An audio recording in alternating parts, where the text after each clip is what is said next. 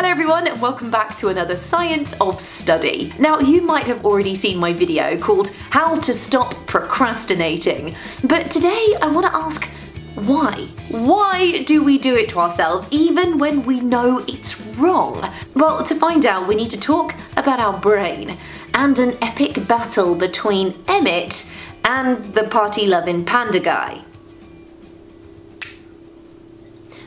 Bear with me.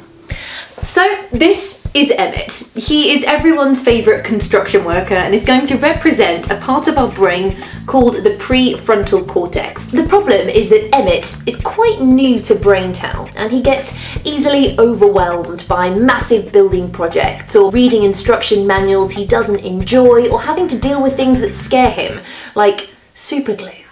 So when things like this pop up in his life, he's vulnerable, easily influenced, and is often led astray by this guy. Party-loving panda guy represents your brain's limbic system, and it's one of the most dominant areas of your brain. But in the same way that it's really useful as the part of your brain that will tell you to take your hand away from a burning flame because that's not fun, it will also generally run away from anything you find vaguely unpleasant, like studying. And because of that, this is how your brain tends to work. Hey Emmett, don't worry about that deadline you have in 3 weeks, it's ages away, let's just go have lots of fun. Emmett, awesome! And off they go in search of immediate mood repair. Little doses of fun, and that might be checking social media, watching YouTube videos, or playing games. Those boosts of fun are actually small doses of dopamine coursing through your brain. Feel-good chemical rewards inspired by your procrastination. So even though Emmett knows that when he hangs out with Panda Guy, he only ends up feeling exhausted, anxious, and more panicky because he's behind with his work,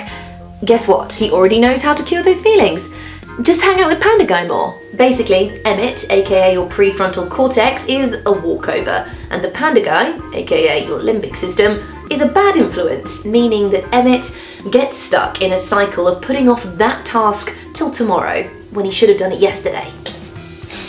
So, how do we stop this endless procrastination loop, control the Panda Guy, and help Emmett get a grip? Well, to find out you need to check out my other video, How to Stop Procrastinating. Subscribe, stay curious, and I'll see you soon. Bye!